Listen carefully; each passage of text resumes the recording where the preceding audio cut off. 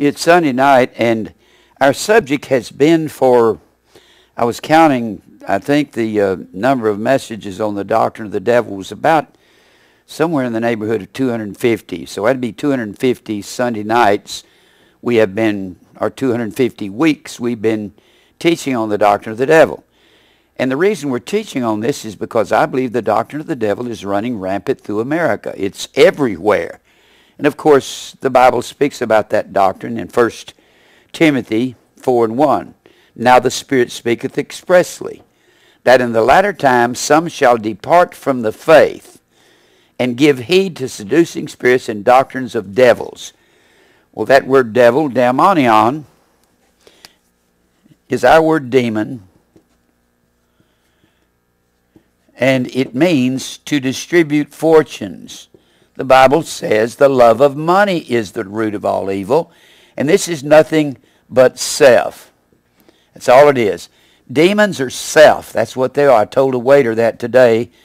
I said demons are nothing but self. That's all they are. I said there's no such thing as demons. The Bible says so. Jesus when he rebuked the man in Mark the 1st chapter, he rebuked him, A-U-T-O, and that's the word self. I keep saying an automobile is self-mobile. An auto is self. And that's what a demon actually is. Now, the people said demons came in all kinds of forms. They said that demons would make you fall on the ground and spit and carry on and have fits and fall in the fire. Well, that is called epilepsy. If a man had epilepsy, of course they didn't have anybody diagnosing that, they would say he had a demon. Or they would say a demon would get you a good job, or they would say a good demon would get you a good job and a bad demon would get you fired. They had good demons and bad demons. What? Oh, I thought you were inserting something there.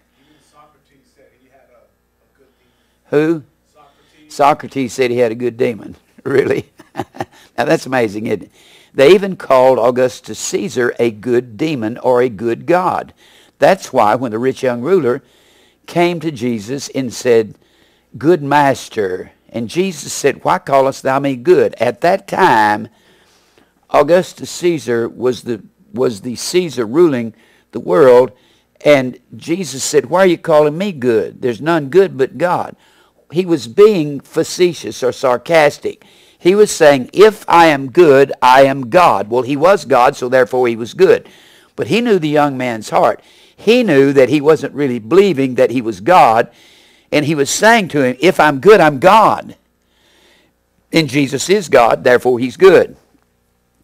And at that time, if you called anyone God besides Caesar, that was a capital offense, and you could die for it. So what Jesus was saying was a capital offense, and he could have died, other than the fact God is going to reserve him for the cross.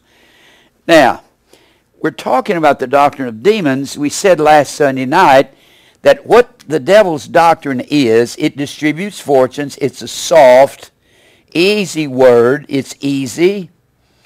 And Paul puts it this way.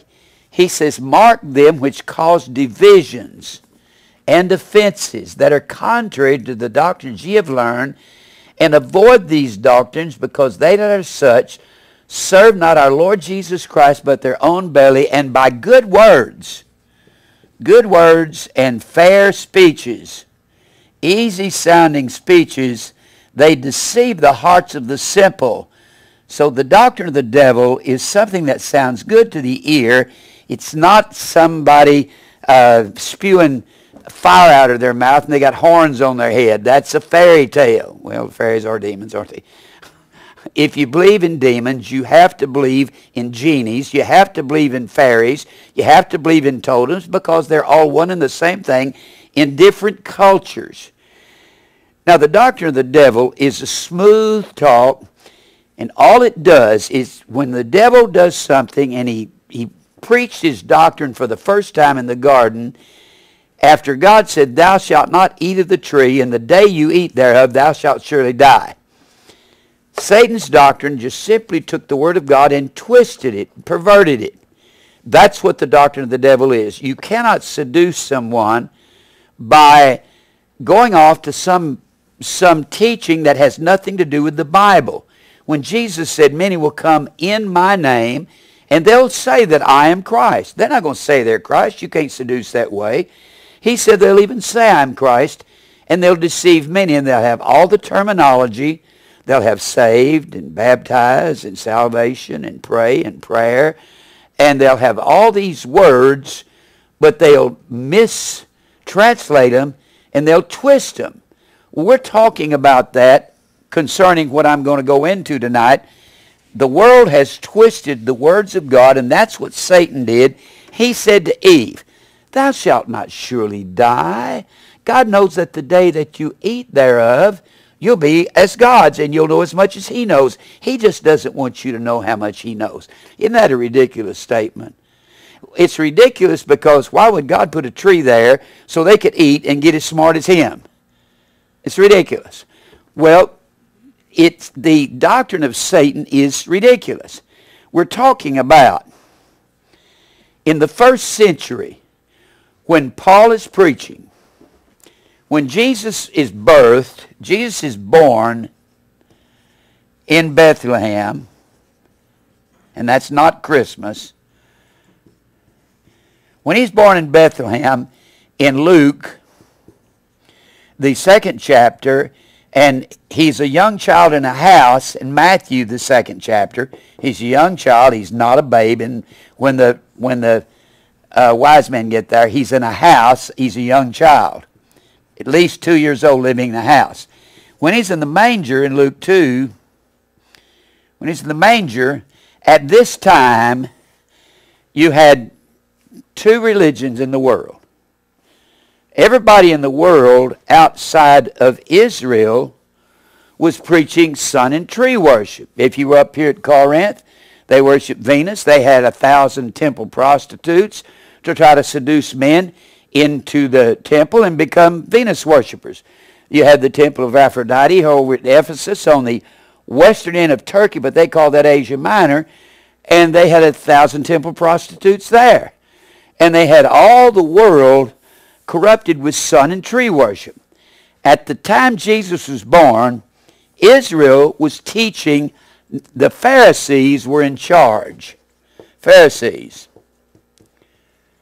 were in charge, and the Pharisees were not teaching the Old Testament. Absolutely were not. They were teaching a perverted form of the Old Testament. They were doing like everyone else is doing today in America. They were froward, and they had twisted the Word of God. That's what's going on in America. We talked about that this morning. Or they perverted the Word of God. That's the Old Testament word mean, to pervert or twist or distort. They were teaching not the law of Moses. They were teaching the traditionary.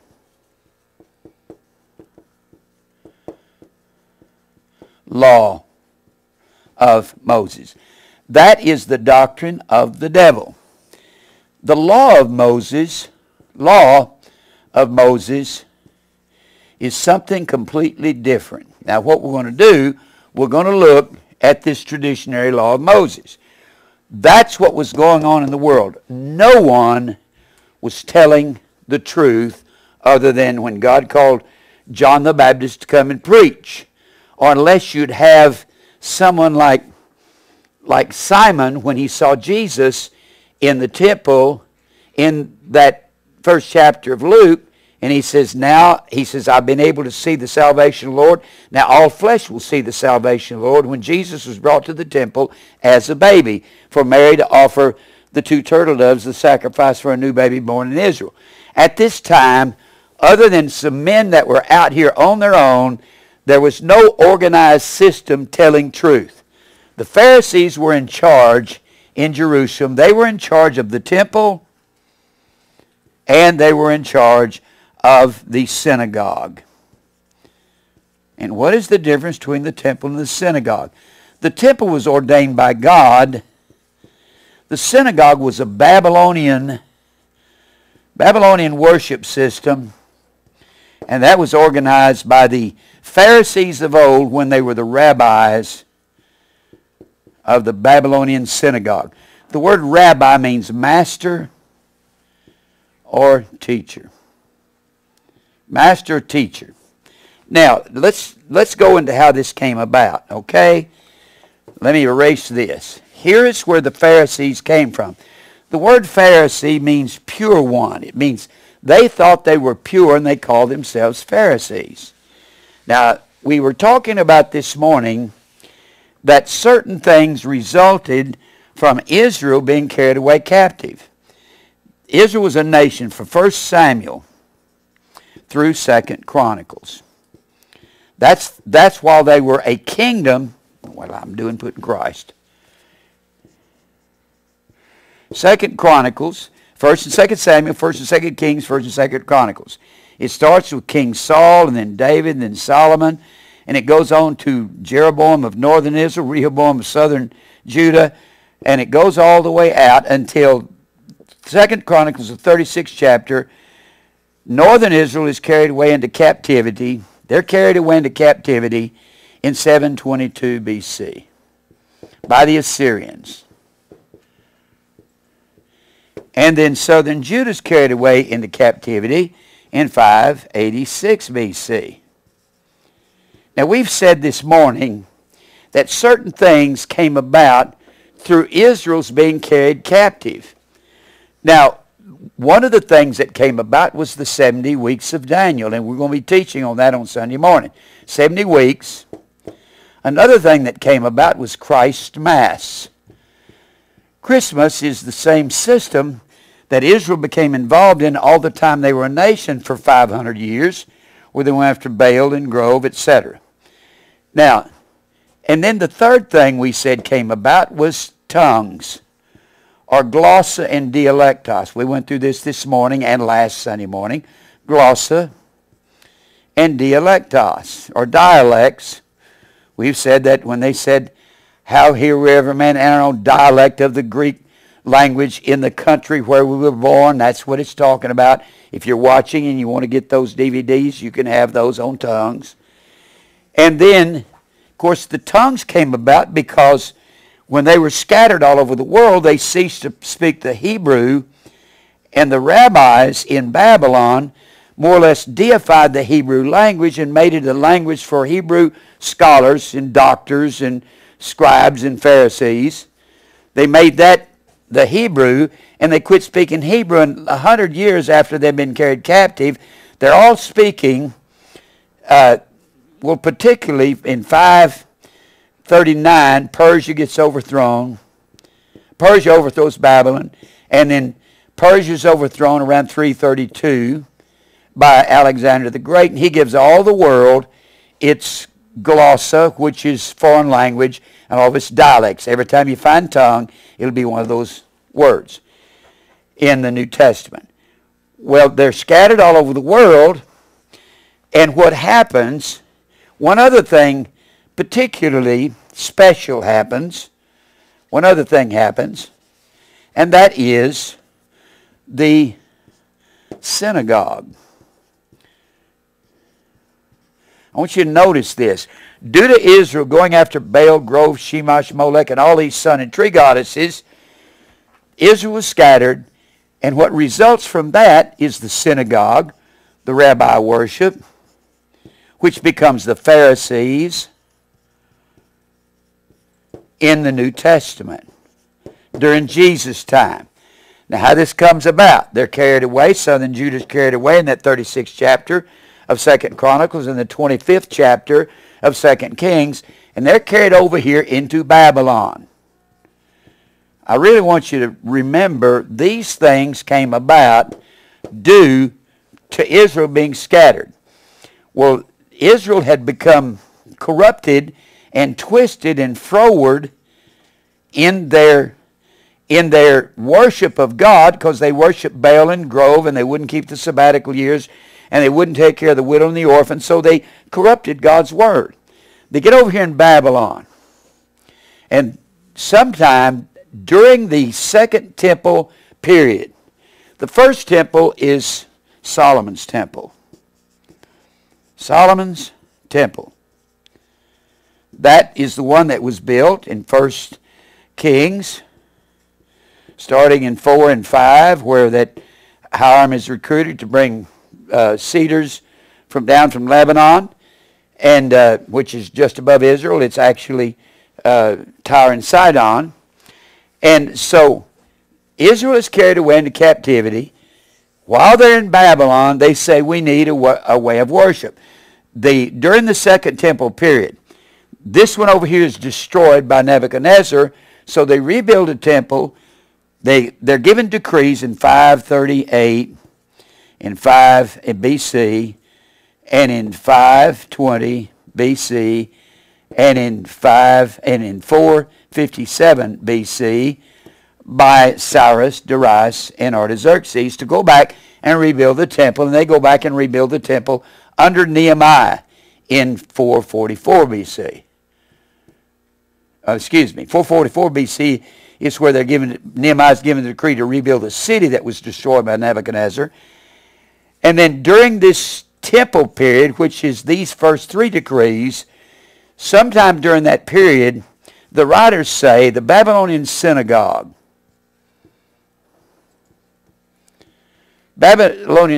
is established. Synagogue comes from sun and ago.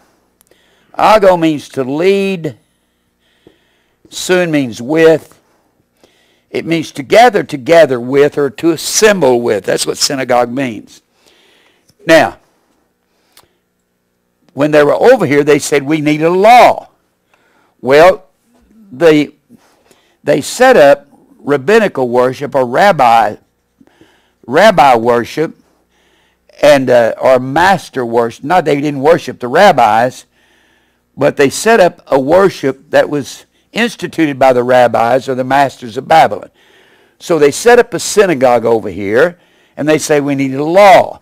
So they took the law from Israel. And I put it this way. I say they bring it over here. Well, it was over here with them. But I say they bring the law over to Babylon, and they translate it from the Hebrew Chaldee language.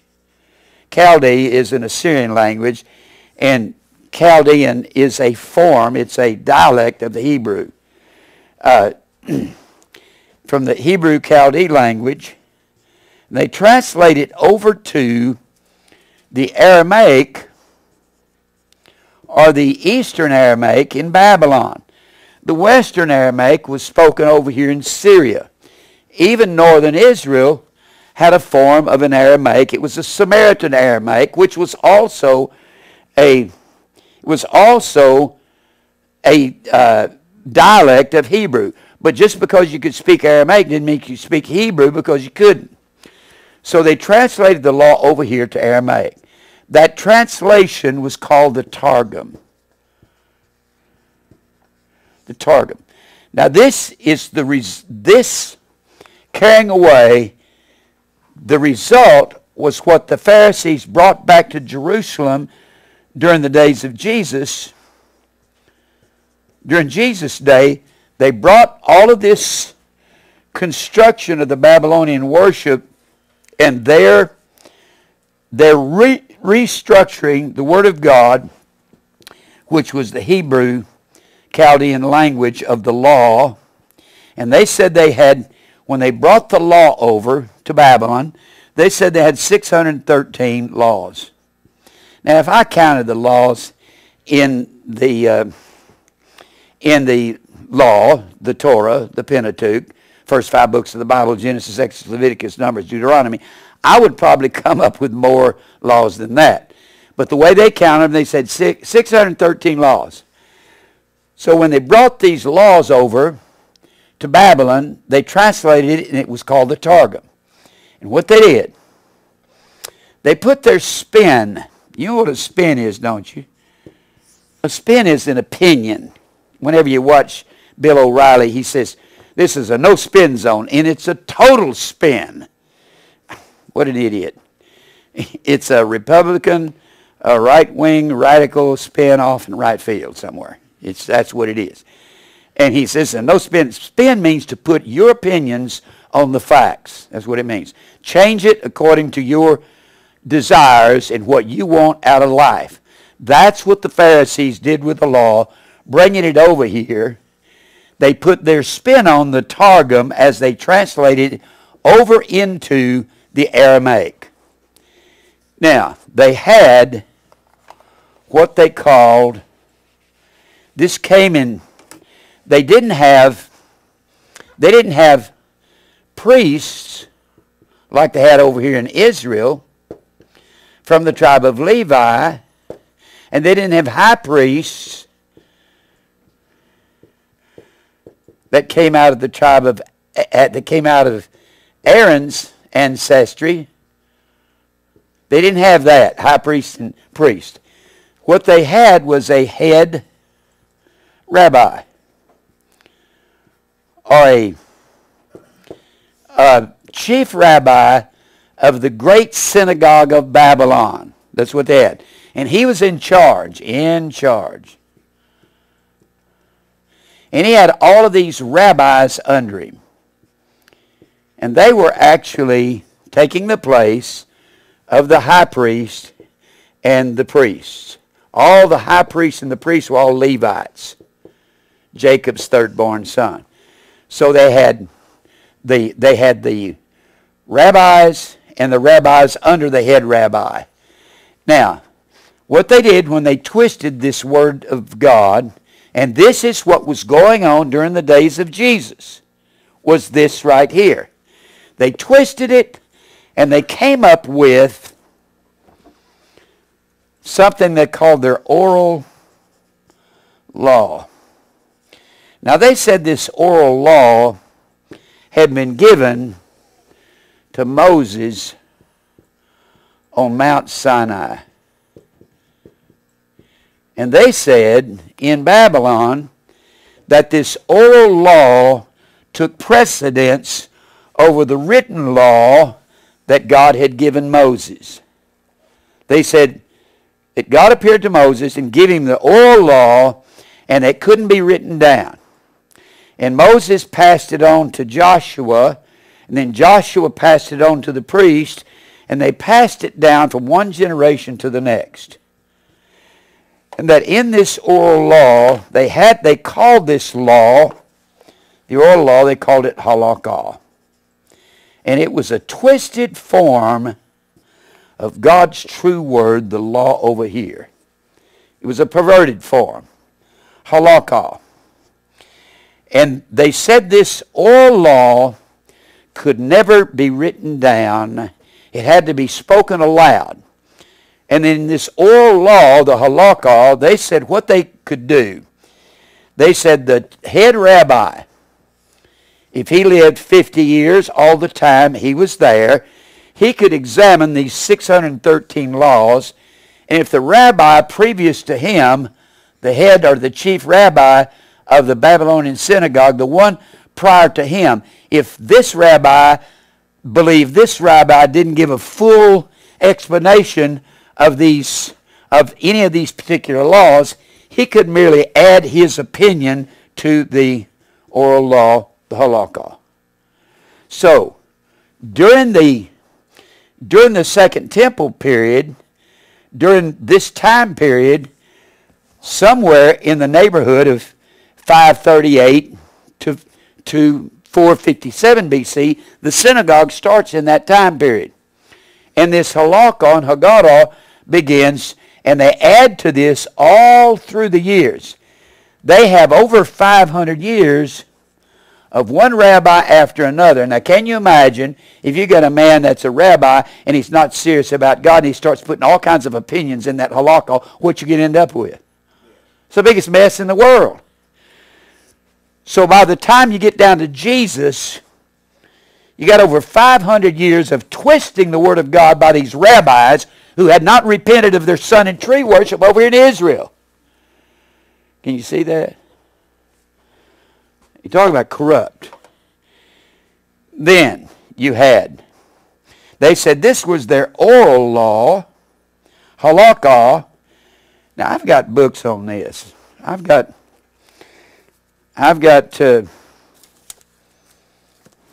this right here. Literature of the sages. A sage is a wise man of old. This is the sages is referring to the rabbis of the Babylonian synagogue. Now this is called the Compendia. I've got about 11 different books in the Compendia. They put one out about every 2 years. I've got volume 1 and volume 2 of the sages. And if you can't see this, I'll read it to you. Literature of the sages, or literature of the Babylonian rabbis. Every synagogue in America does not follow the law of God. They follow the traditionary law of the rabbis of the Babylonian synagogue. Synagogue is Babylonian. They also said, besides, they also said that this law was given to Moses on Mount Sinai verbally. That's why Jesus said, "You have heard that it hath been said by the Pharisees of old time." He's not referring to the Pharisees of the law during Israel. He's talking about the Pharisees over here. And then he would say, but I say. He said, they say. And he's saying, I didn't say that, and I didn't get the verbal law I did not give Moses the verbal law on the mountain. He says, that's not true. Jesus starts his first message in his ministry in Matthew 5, contradicting this law of the Babylonian synagogue. That's what he starts off doing, and he ends his ministry contradicting it over there in the 23rd chapter of Matthew. I've got this book on literature of the sages. I've got volume 1 and volume 2. You'll notice here it says, first part, oral Torah. That doesn't mean the Torah. It means the oral Torah, which is a pollution of the Torah. Torah is the first 5 books of the Old Testament. That's what the Jews call it. We call it Pentateuch. Pentateuch means 5 books. Then it says Halakah, Mishnah. Tosefta means an addition. As they would go along and they wanted to add some of these things, they would say, we got another Tosefta, another addition. Talmud, external tractates. And when you go in here, it'll tell you a lot about it. Now, let me go ahead and... Now, let me read something to you here. Some people will say, the Halakah didn't start until around 200 A.D. That's not true. It was in the making all these years. When Jesus said, you've heard it hath been said, that's proof it was in effect during his lifetime. And what he was doing, Jesus started his ministry correcting the only doctrine in the world that was supposed to be preaching the Word of God, and they were not. What they had done was polluted the Word of God. Now to show you, let me read something to you here. In this is an effort on the part of Christians and Jews to show the relationship between Christianity and Judaism, and they started this series of books in 1964. And I've mentioned to you in the Compendia, this is Latin words, Compendia Rerum Iudaricum ad Novum Testamentum. It's Latin words, and they just usually go by Compendia. You've heard me mention the Compendia, the Jews in the first century, volumes 1 and 2. This is another type of book in that Compendia. Now he says here, let me read a little bit of this. The material evolving in this process was finally collated, which means it was brought together, ready for print, collated or edited by some sage in one or another house of study. Now, all of this came about over a long period of time. Some people try to say the Halakah wasn't around in Jesus' day. Jesus said, you've heard that it hath been said. That's a reference to the oral law. In Babylon, that's not a reference. Why would Jesus correct the law? He wouldn't correct the law. Right before he said, you've heard it hath been said by them of old time, he's talking about the Pharisees, and he says right before that, I didn't come to destroy the law and the prophets. Why would he say I didn't come to destroy the law and the prophets and then speak against it? Huh? It's not what he's speaking against in Matthew 5. Well, look at that. I'll read you this in a minute. Look at Matthew 5. This is a reference to Halakah. I want to explain a lot of this to you so you can see it. Matthew, the 5th chapter. Matthew 5. This is a reference to Halakah. It's not a reference to the Old Testament. This Halakah is translated, when you look up the word tradition in the New Testament, tradition. When Jesus tells the Pharisees, you make the Word of God of none effect by your tradition, by your paradosis. When you look at the word paradosis, under the definition it says, traditionary law of Moses. He said you make the Word of God of none effect by twisting it over here. Let me tell you, America's made the Word of God of none effect in these churches by their twisting of the Word of God. Like a sinner's prayer, accept Christ, Christ's Mass. Saying prayer means to ask God for what you want and get it. No, prayer means to bow to the will of God. They made the Word of God of none effect. None effect is the word A-K-U-R-O-O, akarao, and none effect comes from the word kurios. Kurios is the word Lord. Placing the alpha in front of kurios negates the word. It means no Lord. He says your traditionary law of the Babylonian synagogue has negated the Word of God, which is the Old Testament law. And Jesus says here in Matthew, the 5th chapter, verse 17, think not that I am come to destroy the law and the prophets. If he says that, why is he going to talk against it later on? He's not. Jesus is not talking against the law. Paul said, do we make void the law through faith? Yea, we establish the law.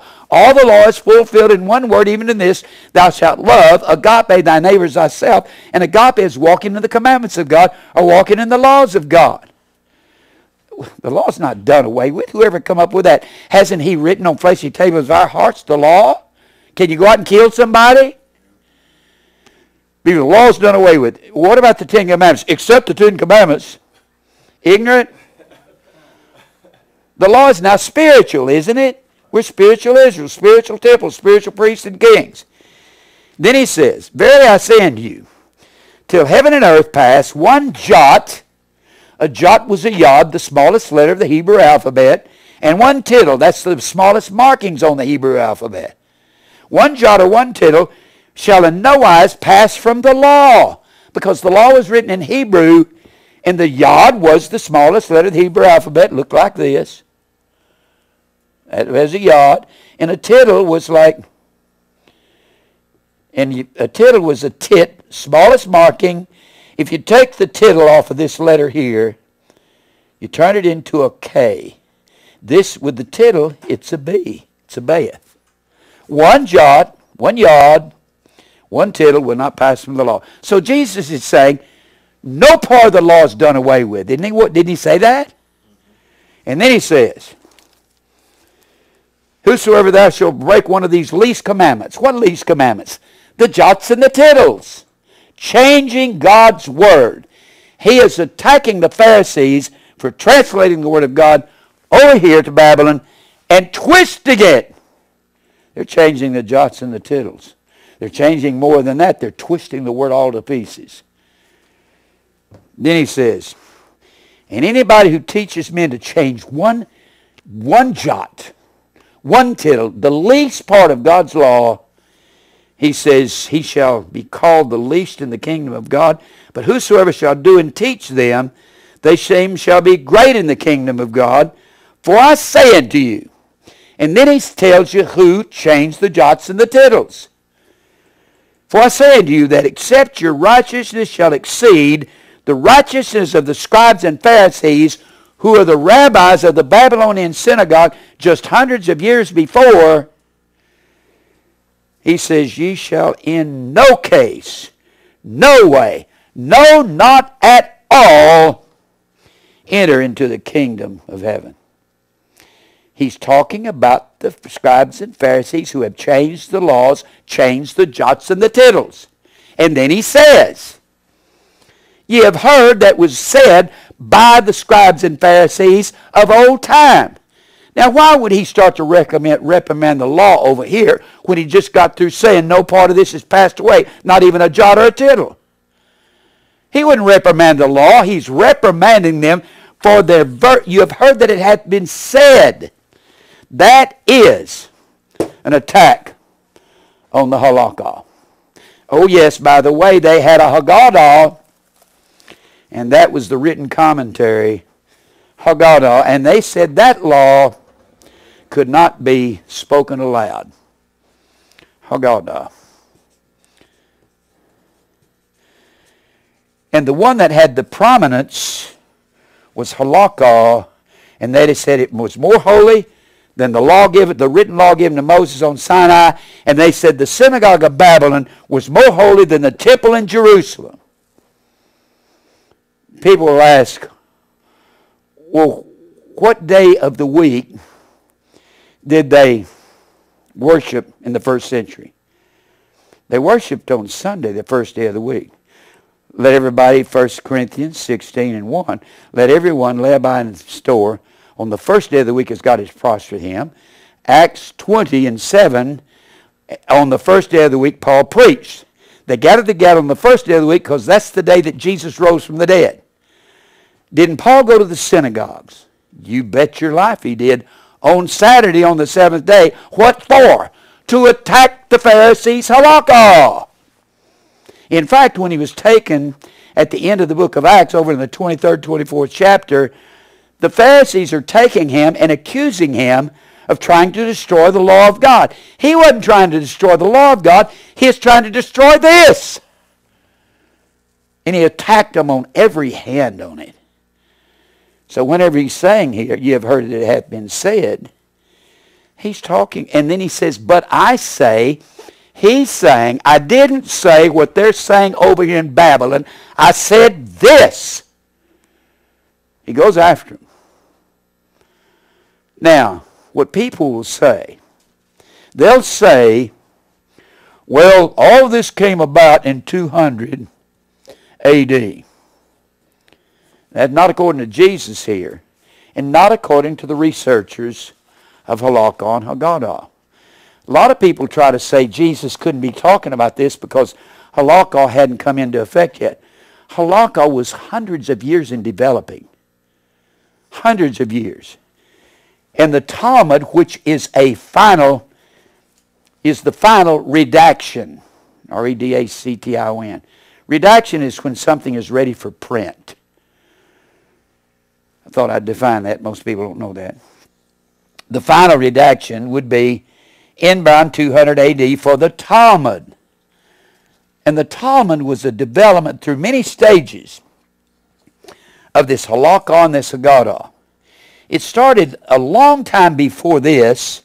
Some say it started in 2 Chronicles. The Pharisees would say it started in 2 Chronicles, and they would say this Halakah started in Nehemiah, the 8th chapter. Because they would go out in public and they would quote this verbal oral law and they would explain what it meant. Now I'll go into that in just a minute. Why they said it was in Nehemiah. Now, let me read this here to show you that the Halakah was here during Jesus' day. It speaks of the Halakah, the oral law. Thus, a halakhic, and it's actually A-L-A-K-I-C. There's no H's, and halakhic comes from halakah. No H's in the Greek alphabet. There is this breathing sound, which is a ha, an H sound. So they're saying, thus a halakhic. I'll bet you there's not a preacher in America preaching on this anywhere, anytime. How did I get interested in it? I'll tell you in a minute. Thus a halakhic or Haggadic, A-G-G-A-D-I-C. It's got the H sound, the breathing sound. Or the Haggadic tradition. Tradition. A tradition is something that's passed down from one generation to the next with no foundation in its inception. No foundation. There is no foundation in the Halakah or the Haggadah. It's a twisting of the Word of God. Just like the American preachers are twisting the Word of God with Christmas.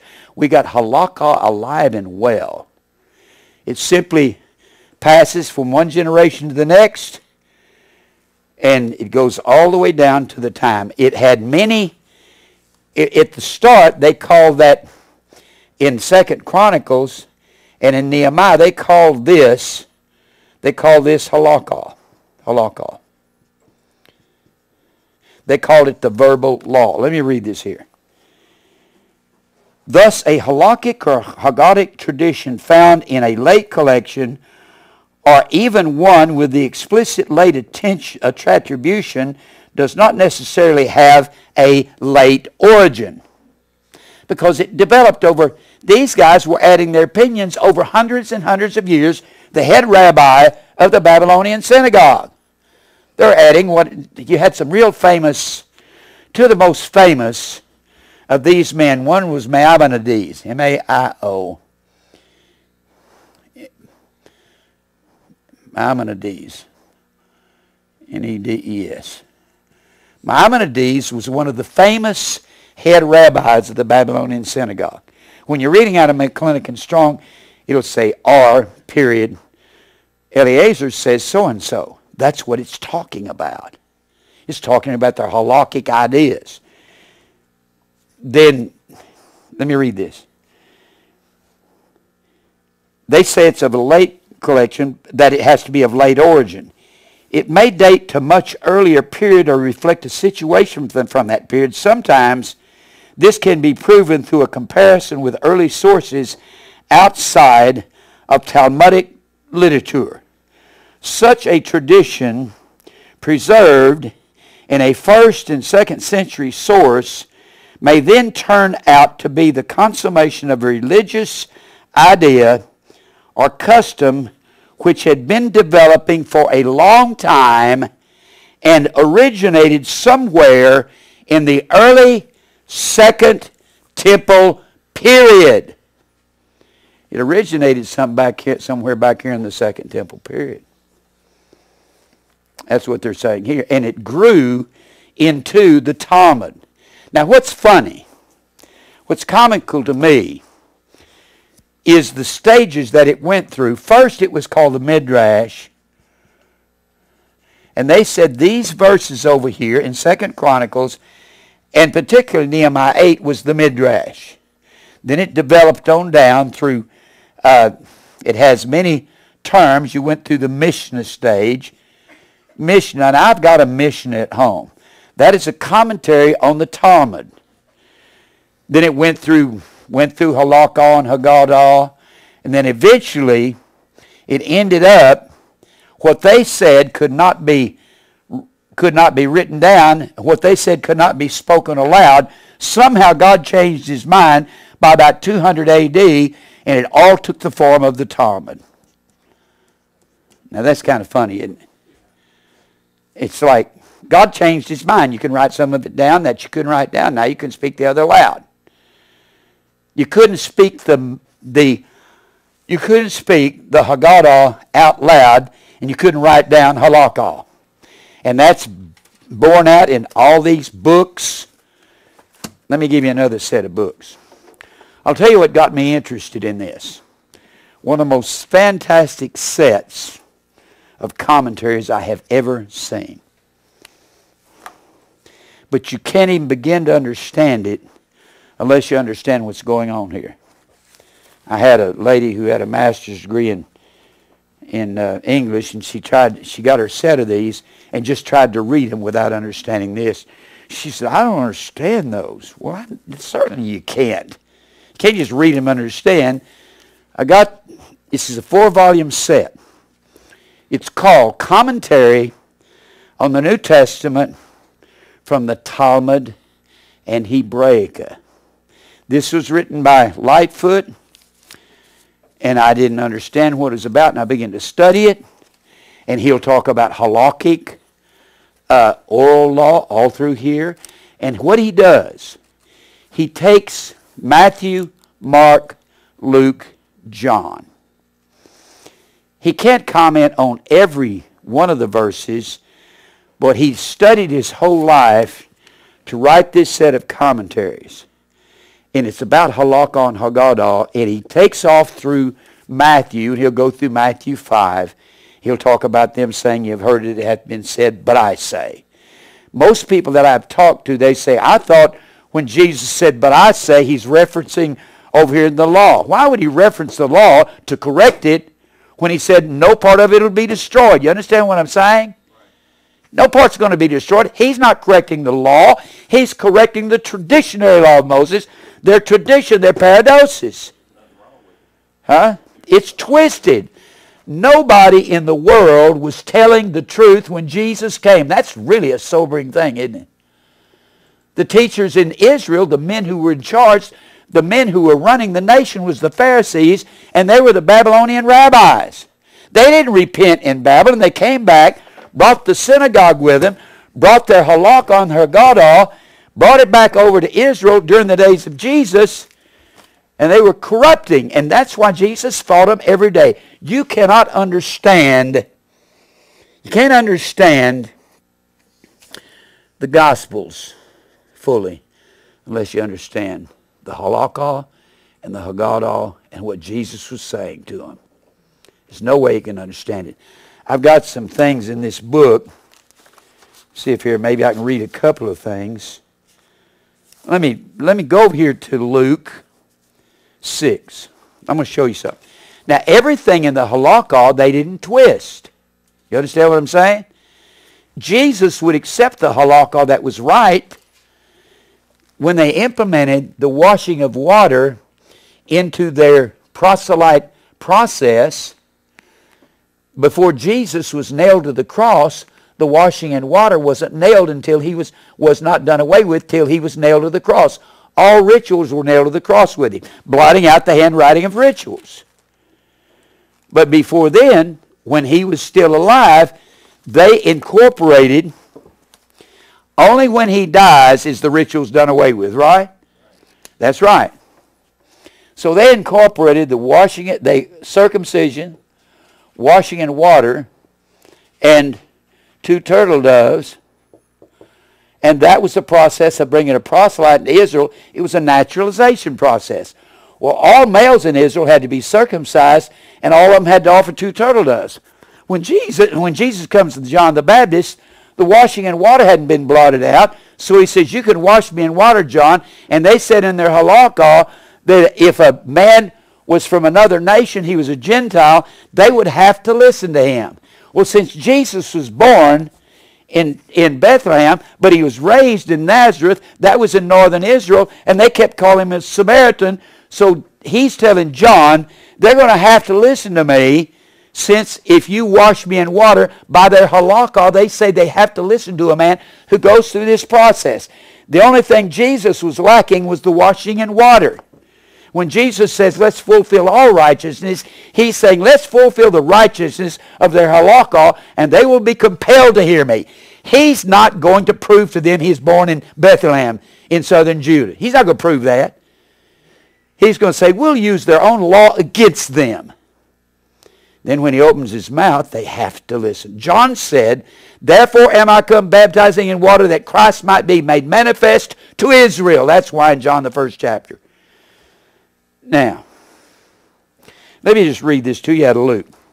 Now this is something Jesus is not even going to disagree with. He would agree with the halakah where it applied. And he would hammer them where they were lying. You know what that is? That's a mixed religion. Some truth and some lie. Now, look over here in Luke, 6th chapter, verse 38. This has an exact meaning. And this is in their halakah So they just simply put it down. It's in their tradition. It's in their customs, in their idioms. And they would put their idioms in the Halakah. And Jesus is not complaining about that.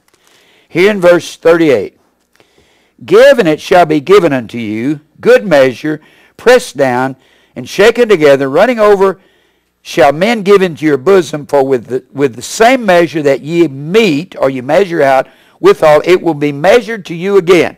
He's not talking about money here. He's talking about spiritual things. Let me read this to you out of the volume 3, which is the Luke volume. He says, concerning measures heap up and stricken off, all this is halakhic terminology. Rabbi Meir, see there they are, right into it, it says R. Meir. When you see that, it's a reference. Has anybody read any out of your McClintock and Strong, say R. Meir, or so-and-so says? That's usually out of their traditionary laws. Rabbi Meir saith, it is said, a tenth to every lamb, whence is hinted that there were decimaries or tithing measures in the temple, one heaped up, the other stricken off. The heaped up was that by which they measured all their bread corn for holy uses. That which was stricken off was that whereby they measured the cakes or the high priest's loaves. All the measures in the temple were heaped up, besides that of the high priest. Now the gloss giving the reason why this was not heaped up as well as the other tells, it was because he was to divide the flour into 2 tenths. If therefore the measure was heaped up, some of the fine flour would spill upon the ground as he moved it this way and that in dividing it. What he's talking about, they would, if they were giving you a basket or a container full of something, they would do it like so. They would, here you'd heap it up,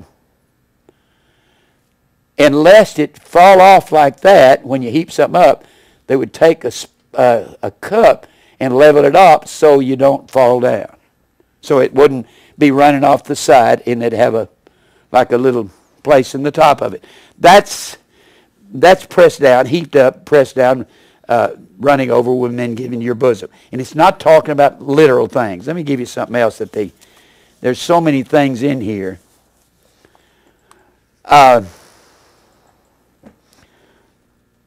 You remember binding and loosing?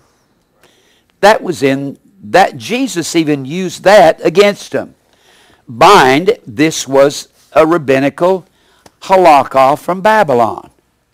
When Jesus said, whatever you bind on earth be bound in heaven, whatever you loose on earth be loosed in heaven. The law of binding and loosing was a rabbinical term from Babylon. Bind, dio, loose, luo. Bind means to forbid, to declare guilty, or it means to, it's the opposite of loose, luo, meaning to permit,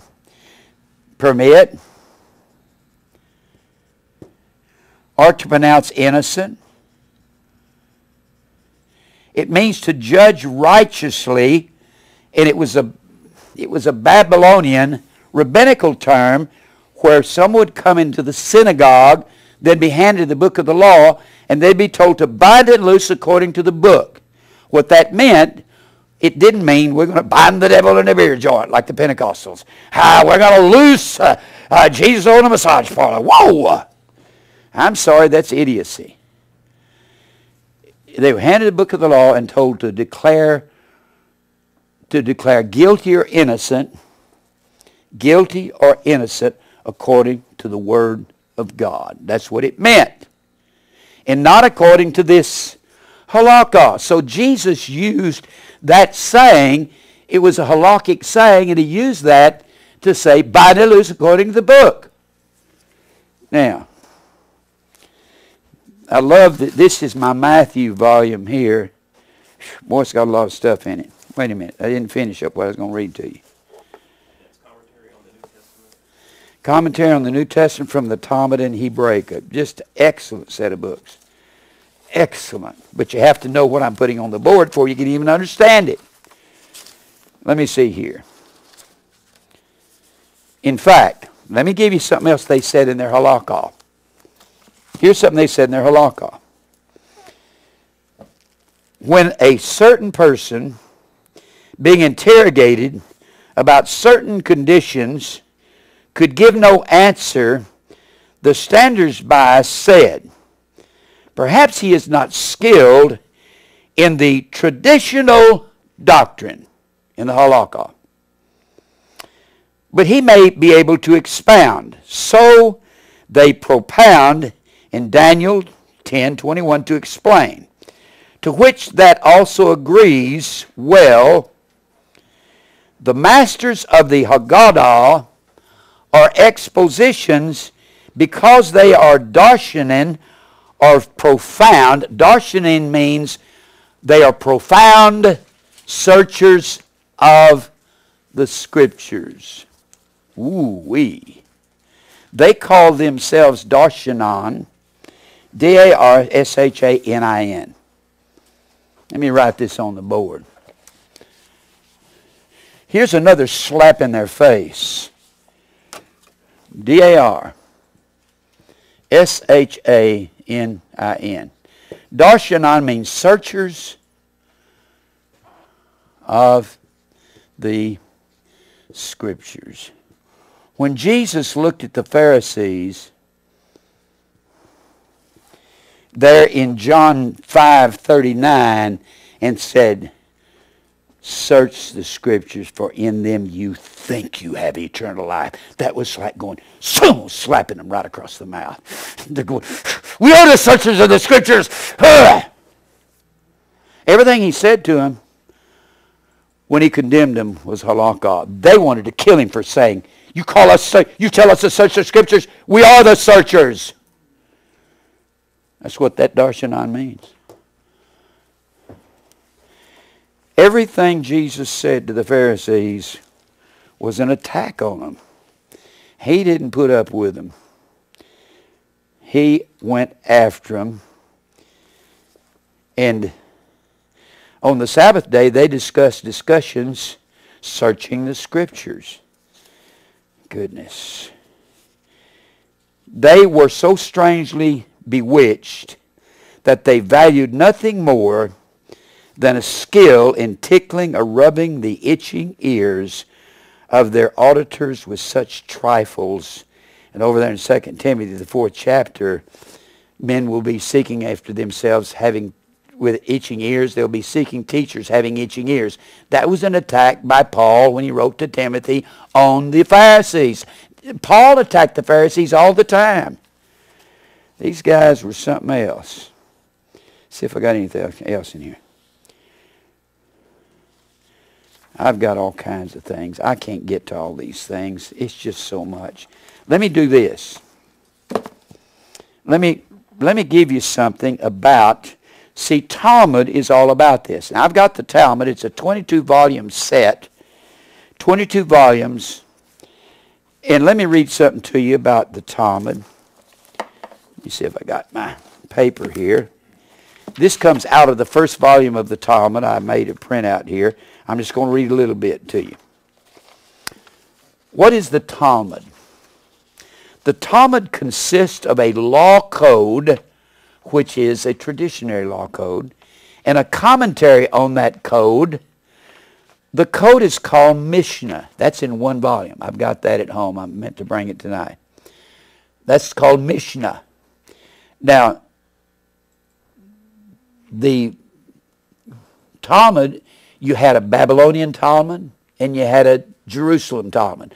The Babylonian Talmud took precedence over the Jerusalem Talmud because it was a Babylonian synagogue Talmud, and they said that was more righteous than the Talmud or the temple in Jerusalem. As I said earlier, the reason Paul went to the synagogue on Saturday was to attack the Pharisees. He didn't worship with them on Saturday when he'd go to synagogue. He'd preach to them and they'd run him out of town. When he went up here to when he went up here on his first missionary journey, went over to Cyprus, comes up here on the southern corner of what we call Turkey or Pamphylia right here, he goes up to Antioch to the synagogue. He preaches Christ. They run him out of town because he's correcting their Halakah and their Haggadah. He goes over to Iconium. These guys are so mad in Antioch in that 13th chapter that they come over to Iconium the next week, stir up those people and run him out of town there. He goes down to Lystra. At Lystra, there are a bunch of idol worshippers, and they say, oh, this is a god. This Paul is a god. They say, he is Hermes, the great interpreter of the gods, and Barnabas, his partner, is Jupiter. He said, we're not gods. So these people come down from the Iconium synagogue. They come down to Lystra, stir the people up to take Paul outside of the city, and stone him and leave him for dead, all because he's correcting their halakah.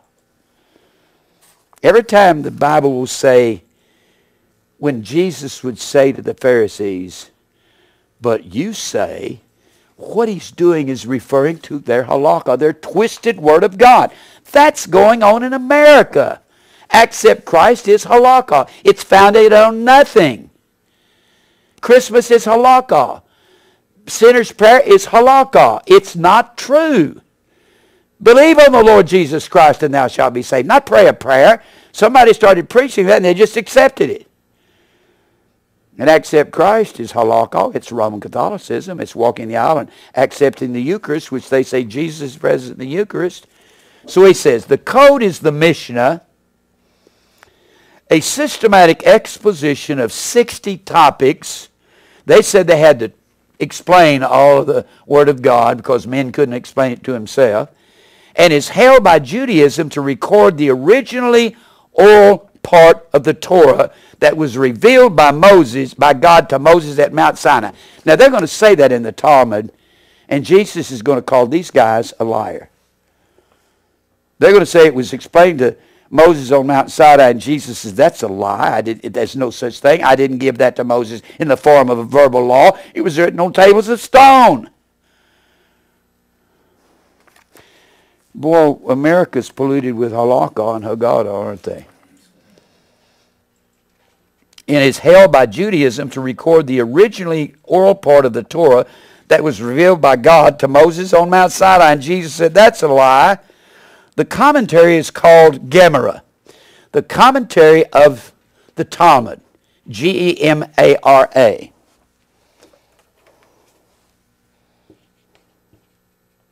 That's another name. It's the commentary on the Talmud. It's another name for the Talmud. The commentary is called Gemara, somewhat confusingly simply the Talmud in 600 Christian era. The Gemara or Talmud is organized around laws of the Mishnah and also contains compositions devoted to Scripture's law and theology which explain and amplify the passages of the written part of Torah of Sinai, that's the Haggadah, known by the Christianity as the Old Testament. And they've twisted that. Thus, the Mishnah plus the Gemara equals the Talmud. Simply stated, the Mishnah presents laws and is about life, while the Gemara analyzes laws and is about the Mishnah. The Gemara's analytical, argumentative commentary on the Mishnah's law. This is the Pharisees saying, as the rabbis of the Babylonian synagogue, we're the only people capable of interpreting what these things mean. Oh, sounds like a bunch of Southern Baptist preachers in the Southern Baptist Convention. We're the only ones that's capable of interpreting what the Bible means. That's exactly what they say.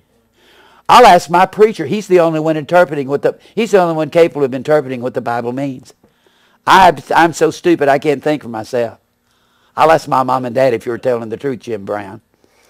I've told young people when I give them a tape, I said, DVD, you better not ask your mom and dad. They'll tell you that this is wrong because their preacher don't preach it.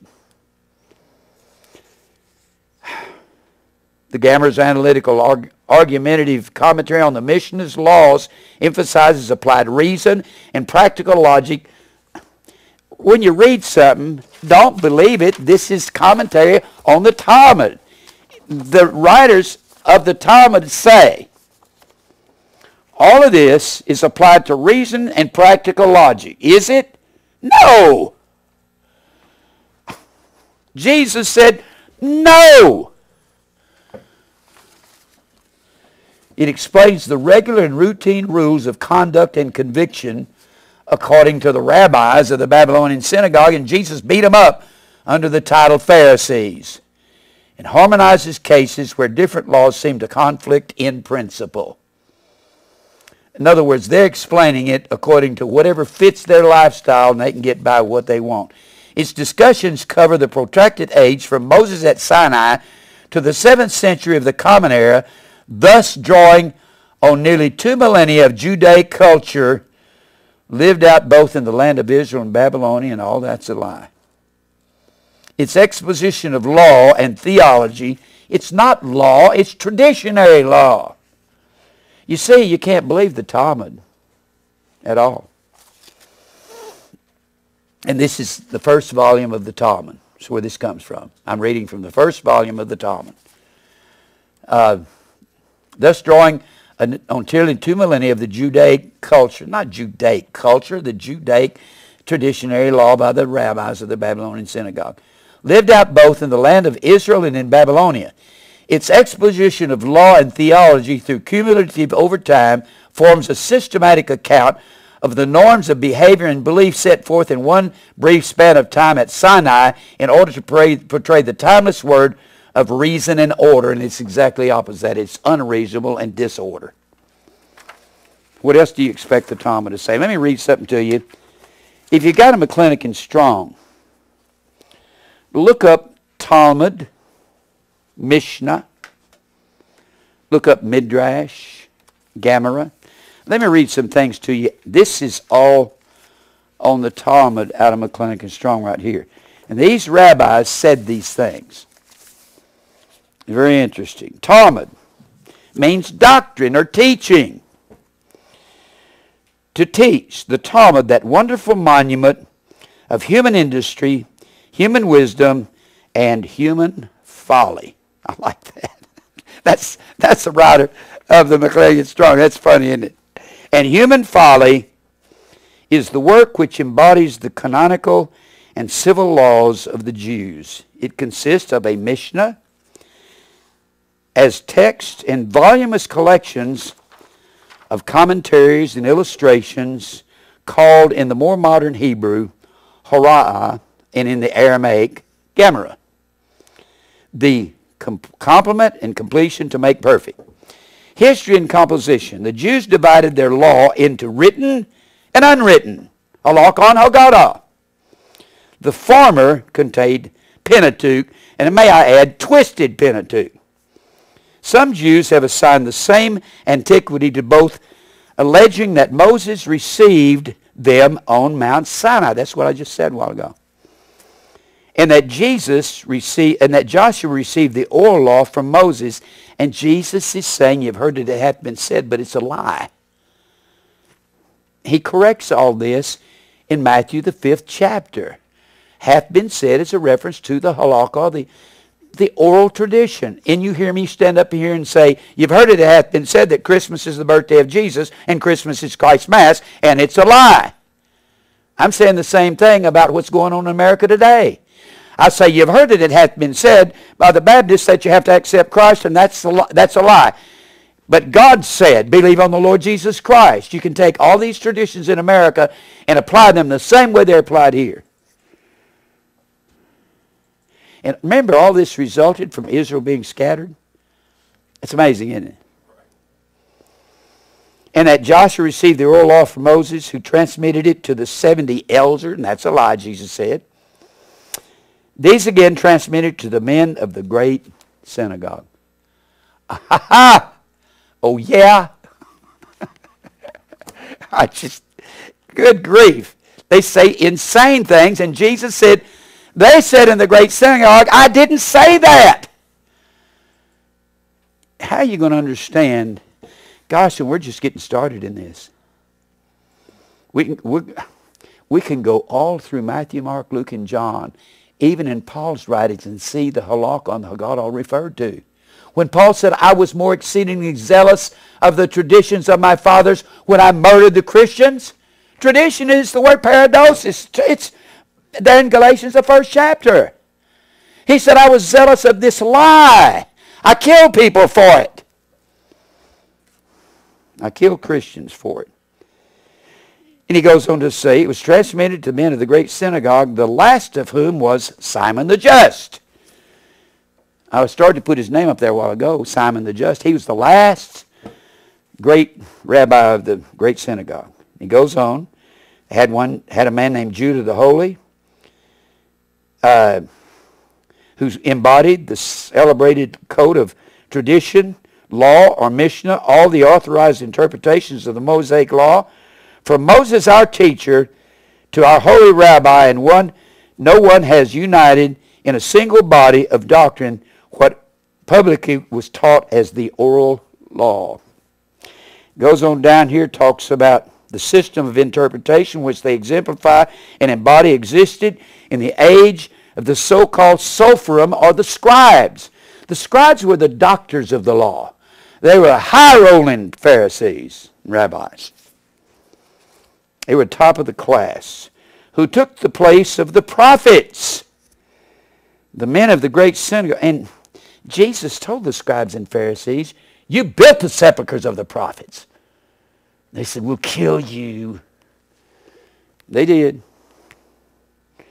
The men of the great synagogue promoted it. It prevailed from the Hasmonean period, which is around 166 BC on.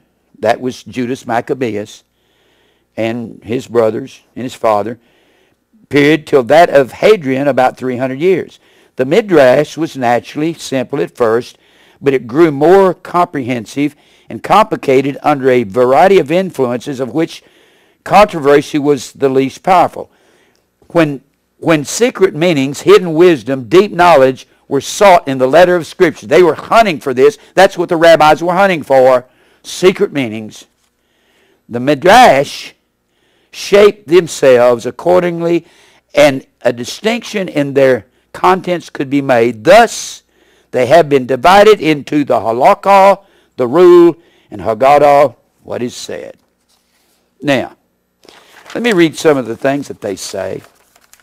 Insane stuff. Let me skip that. I'll read that later. Let me see here. All right. I've got so much stuff. I'm trying to read you the... All right. Rabbi, it says R, Yohanan, Jochanan, says, here's what he says. He's one of the rabbis of the Babylonian synagogue. He says, how is it proved that the Holy One, blessed be He, they always add that to it, blessed be He, does pray? How does God pray? It's crazy what they did. Prayer means to bow to the will of God. What does God do? Say, I bow to my will of myself. From Isaiah 57:7, I will bring them into my holy mountain and make them joyful in my house of prayer. So they say, since he said my house of prayer, that's where God goes into his house and prays. The house of prayer was the temple where the people went in to pray, not God. It's kind of like Jesus on the cross. What was he saying? Myself, myself, why have I forsaken me? Mark it, it is not said their prayer, but my prayer. Therefore, it is conclusive proof that God prays. Prayer means to bow to the will of God. That's insane, and that's in the writings of the Talmud. Then they said God is represented as needing a sacrifice to atone for himself and his sins. That's in this Halakah on Haggadah.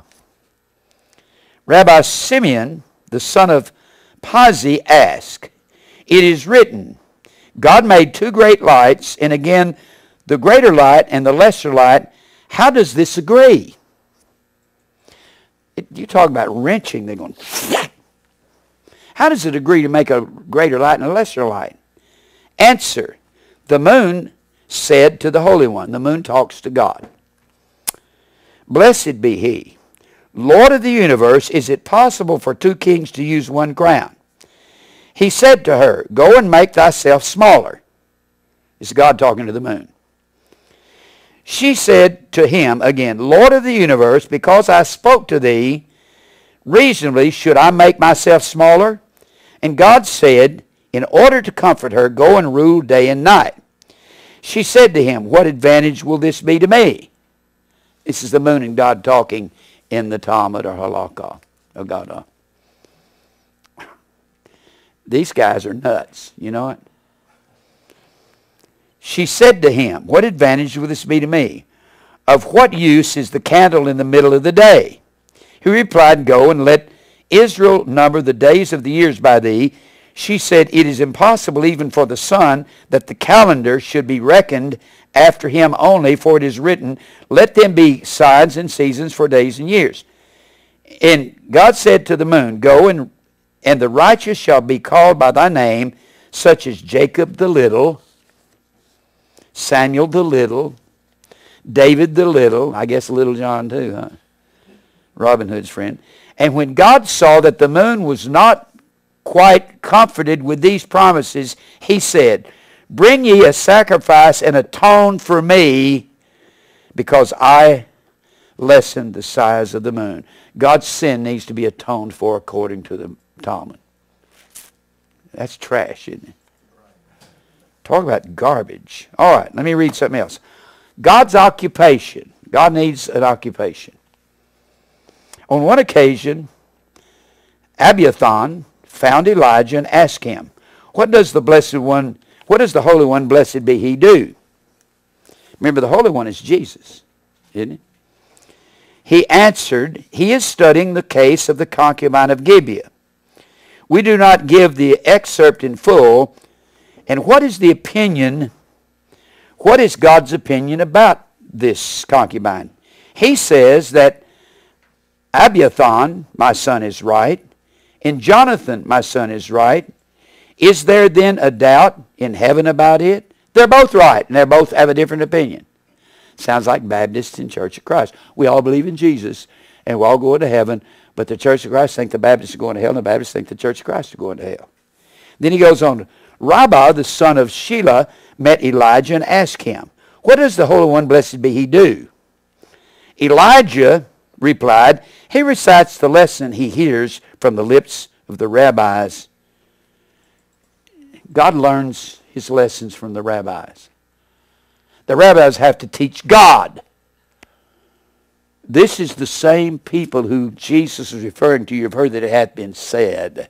But I say, it's idiocy. He goes on in that. Oh, me. Let me see here.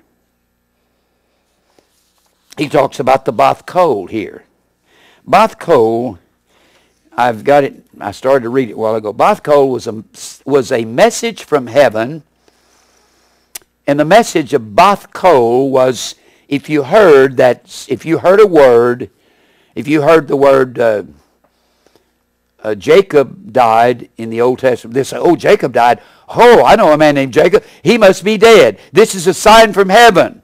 I saw a bird fly and land on this tree. And God has a sign. And I asked God to let me see a bird landing on a tree if he wanted me to go to Florida and take this church.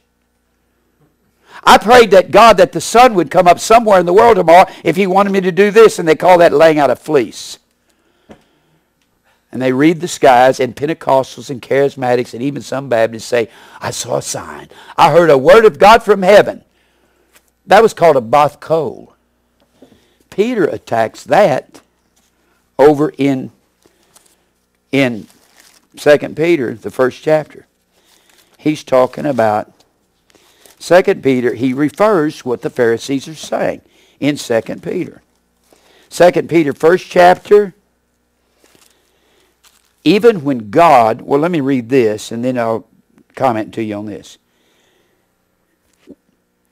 In verse 17, for he received from God the Father honor and glory when there came such a voice to him from the excellent glory or from heaven. When God said about Jesus, "This is my beloved Son in whom I'm well pleased," that was, according to the Pharisees, the way they looked at things. And there were Pharisees there when Jesus was baptized, and there was a voice from heaven that to them, that would have been a bath coal, but they rejected Jesus. And he says, "Such a voice to him from the excellent glory, this is my beloved Son in whom I'm well pleased. And this voice came from heaven we heard when we were with him in the holy mount." So that is a reference to bath coal. B-A-T-H-K-O-L. Bath coal. Let me read some more of this. This is outrageous. What Jesus was saying to him, he's saying, you are outrageous. Now here's what they said about paradise and Gehenna, or what we would refer to as hell, which is the valley of Hinnom. Of the former description are all the extravagancies relating to the extent of paradise, the dimensions of Gehenna, the size of Leviathan, and the shore harbor, the freaks of Ashmodal. They measured everything and put it down in their Halakah and in their Talmud and said, here's how long a Leviathan is. Here's the dimensions of hell. Here's the dimensions of heaven. And then he says, I admit also that there are many and various contradictions in the Talmud, and indeed it would be a miracle if there were none. The writer here says. He says, like all other productions of unaided humanity, it is not free from mistakes and prejudices to remind us that the writers were fallible men. Let me read this to you here.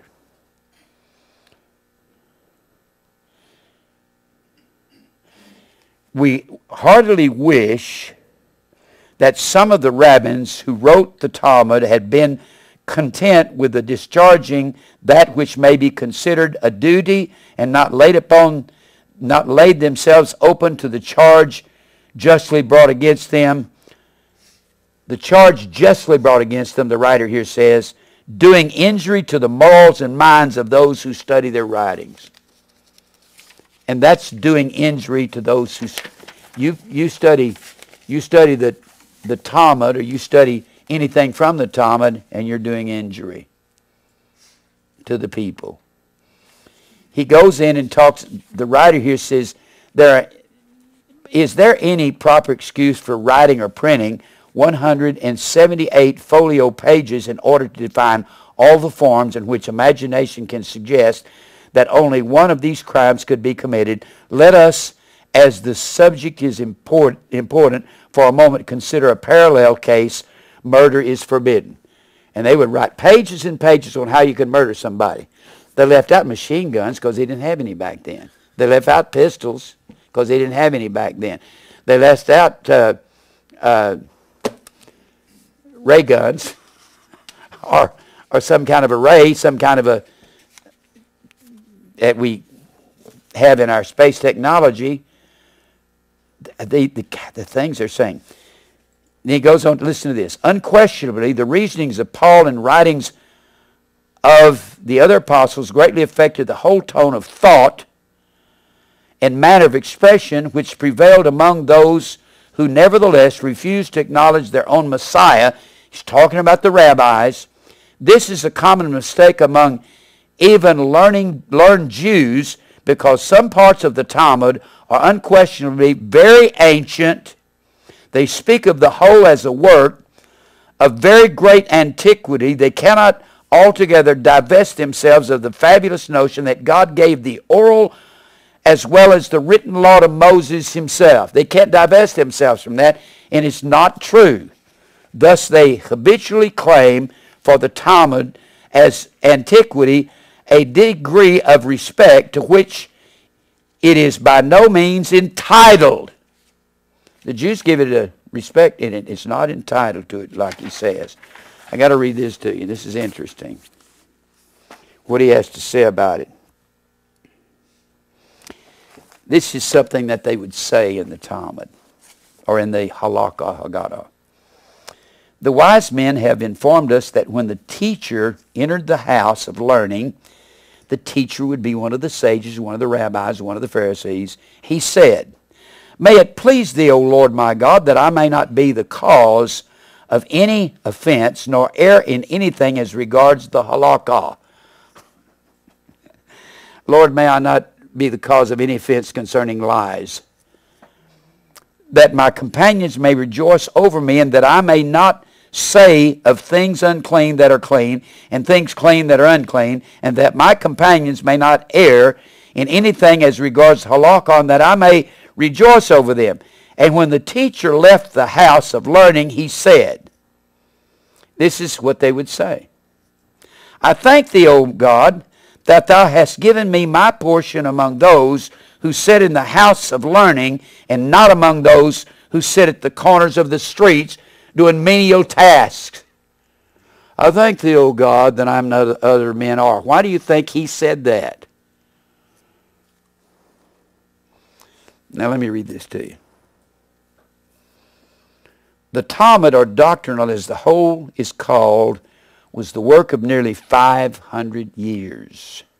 Here then we find a prodigious mass of contradictory opinions, an infinite number of casuistical cases, a logic of scholastic theology, some recondite wisdom, and such rambling dotage. And he goes, many puerile tales, and oriental fancies, ethics, and sophisms, and so forth. Now, this is one of my favorite parts. The Talmud is a book which seems in some parts entirely devoid of common sense, and in others filled with deep meaning, abounding with absurd subtleties and legal finesse, full of foolish tales and wild imaginations, but also containing aphorisms and parables which, except in their lack of simple and sublime character of Holy Writ, resemble in a degree the parables and sentences of the New Testament. They resemble in a degree. The Talmud is an immense heap of rubbish. I like that statement. That's what Jesus was fighting. At the bottom, which is a few bright pearls of Eastern wisdom, are to be found. No book has ever expressed more faithfully the spirit of its authors. This we notice the more when we compare the Talmud with the Bible. The Bible, that book of books given to and by means of the Israel of God. The Talmud, the book compassed by Israel without their God in the time of their dispersion, their misery, and their degeneracy. Well, he didn't have many good things to say about it, these writers of this. Anything more utterly unhistorical than the Talmud cannot be conceived. It is probable that no human writings ever confounded names, dates, and facts with more absolute indifference. And then he goes on and he tells, I'll just read this, I'm about out of time. He tells in here all the ways that you can defile the Sabbath. Sabbath breaking. Here's the ways you can defile it. To sow, to plow, to mow, to gather into sheaves, to thresh, to winnow, to sort corn, to grind, to sieve, to knead, to bake, to shear. This is all in the Talmud and the Halakah. To shear wool, to wash wool, to card, to dye, to spin, to warp, to shoot two threads, to weave two threads, to cut and tie two threads, because you're using both hands. They're saying that's work. One hand is not work. To tear two threads with intent to sew, to catch game, to slaughter, to skin, to salt, to hide, to singe, to tan, to cut up a skin, to write two letters, to erase two letters with intent to write, to build, to demolish, to extinguish fire, to kindle fire, to strike with a hammer, to carry out, number 39, to carry out of one property to another. And then he says it treats of the difference between the schools of Hillel and Shammai. He said there's 39 kinds of forbidden work on the Sabbath, rule and measure for things the carrying of which makes liable to a sin offering. And how about flying an airplane on the Sabbath? How about driving a car? How about it's like they got it all back then, right? That's what Jesus was fighting back in Matthew, the 5th chapter, when he says, "You have heard that it hath been said by the scribes and Pharisees." In the entire Gospels, he's fighting this. I'm fighting the preachers in America for their twisting the Word of God, for their halakah and their haggadah. They read the Bible, twist it the way they want to, just like the Pharisees took it to Bible and twisted it the way they want to. It's just ungodly what they did. And he said it several times there in Matthew 5. And he speaks, notice he says, "Unless your righteousness exceeds the righteousness of scribes and Pharisees, which were the rabbis of the Babylonian synagogue, you'll not enter the kingdom of heaven." Then he says, "You've heard it hath been said," referencing the oral law, "but I say." He says that in verse 21. He says that in verse 27. "You have heard it hath been said by them of old time, thou shalt not commit adultery. But I say that if you look upon a woman to lust after, you've committed adultery in your heart," and it doesn't even have to be a married woman. Whew. What Jesus is doing is beating their brains out, and he's up here in Galilee. He preaches his first message in Matthew 5, 6, and 7. That's called the Sermon on the Mount. It's Luke 6 in Luke. There's more in Matthew 7 than Luke 6. And he's preaching the Sermon on the Mount, and he's attacking the Pharisees. That's how he starts his ministry. He's up here in Galilee, somewhere up here in Galilean area. Here's the Sea of Galilee. He's up here preaching to these blessed ones, these poor in spirit, these meek, and he's attacking the Pharisees. It's amazing to me how twisted the world is with their doctrines. America, the Baptists are twisted. The Church of Christ, the Charismatics, the Pentecostals, they're all perverted. They all have a halakah and a haggadah. Christmas is halakah. Easter is halakah. Accept Christ is halakah. Sinner's prayer is halakah. It's all verbal law. It's all a tradition. A tradition is passed down by word of mouth from one generation to the next and has no foundation in truth. That's what it is. And he says and I'm going to cover this in verse 31, "You have heard that it hath been said, whosoever shall put away his wife, let him give her a separation." It doesn't say bill of divorce. They said just, if you want to divorce your wife, separate from her, kick her out of the house and say, "I divorce you, get out." Jesus says, no, you have to give them a bill of divorce for the divorce to be proper. It says that in the 24th chapter of Deuteronomy. So they took that and twisted it. They said if you found a woman that you liked better than your wife and she was prettier, all you had to do is go home and say, "Wife, get out, I divorce you." Jesus said it's not a divorce unless you give her a writing of divorce and split all the proceeds half and half. Then it's a divorce, he said, and then it's legal in the eyes of God. He corrects them all through here, and I'm going to come back and hit some of these. Just amazes me how corrupt America is. That's what they were following in the first century when Jesus was born. They were following all of this Pharisee, rabbinical Judaism from Babylon. The synagogue is not any different than the Southern Baptist Convention or the Methodist Church or any of these other churches. They're all the same. They're twisted and perverted. Am I out of time? Boy, I said it this morning. All America's got left is to fall. Every time men would make themselves a name, did they make themselves a name, an authority? Yes, they did. The Pharisees did. Name means authority. Onoma. Shem in the Hebrew. They made up their own doctrine. They simply twisted the word of God just like Satan did in the garden. Did God say, well, he didn't mean that? Here's what he meant. Whew. Let's pray. Father, thank you for truth. God, sometimes I get so frustrated at the preachers. I pray you'll come soon. And in the meantime, Lord, I pray you'll strengthen the flock. Cause them to pay real close attention to the Word of God so they can see this mess that we're in. They can be strengthened knowing that you're going to come one day. We have to live for you. If we're ever going to live for you, it needs to be now. Because, Lord, you're going to scatter this nation with a great famine and destruction that's coming. Deal with our hearts, Lord. Lead us to your elect. Open up many doors for the ministry. We'll give you praise for everything. In Christ's name, amen.